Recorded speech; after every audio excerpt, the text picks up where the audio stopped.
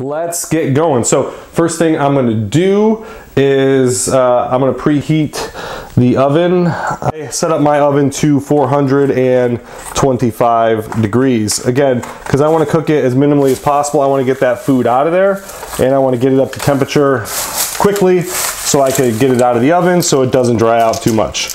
The longer you keep your food in the oven, the more likely it is to dry out. So I'm gonna always weigh in ounces. I got that set up. I took into account the weight of the bowl. So this chicken is 10.8 ounces. So that's too much. So I need to trim some off. So I'm gonna trim some off because I wanna get it to 8 ounces. So I trim some off. I got 8.1 ounces, so that's good enough for me. So as you can see, I cut off some, it's 8.1, that's close enough. I mean, sure, I can cut a little bit more off to make sure it's closer, but it's good enough for me. So we got 8.1 ounces here, good, we're set. So I'm gonna grab some tin foil, some aluminum wrap, and now what I'm gonna do is I'm gonna partition off a little piece of it. I pull off a little piece of it. Let's go this way. I get a little piece of tin foil. Now I'm gonna put it on the pan. And I'll show you what this looks like as well.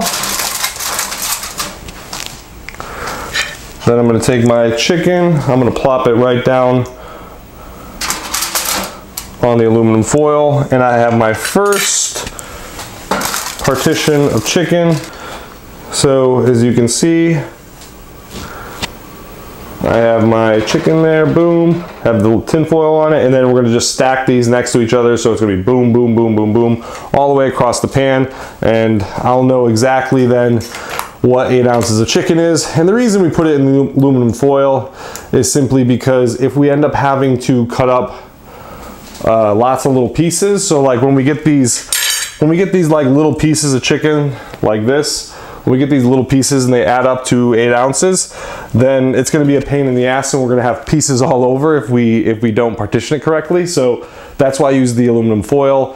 For these big chunks, it doesn't make as much sense because it's like, okay, yeah, that's a big chunk of 8 ounces of chicken. But as we get these little pieces that add up to 8 ounces, it's gonna be more important to make sure that we have something to partition the chicken and allocate our 8 ounces. And then what we're gonna do after we cook it, and we pull it off out of the oven, is we're literally gonna take each partition of chicken and put it directly into a meal container. And that's how we're gonna know each separate container has exactly 8 ounces of chicken in it. Very easy. So that way, again, it's 8 ounces exactly. We know exactly what's in it, and we don't have to mark the container. We don't have to mark the thing. If you try to do a bunch of different ones, then it's going to be confusing. You're not going to know how much chicken's there. You're going to get messed up, and then you're going to end up eating more or less than you probably should. So I'm going to end up finishing up all this chicken. I'm going to cut it up. I'm going to partition it out on the pan. Then I'll fast forward the video so then you don't have to sit here and watch me cut up all this chicken. We'll fast forward so then you can see what it looks like at the end when I put my seasonings on and I put my garlic in before I pop it into the oven. So I'm going to say goodbye for now. I'll be back very soon.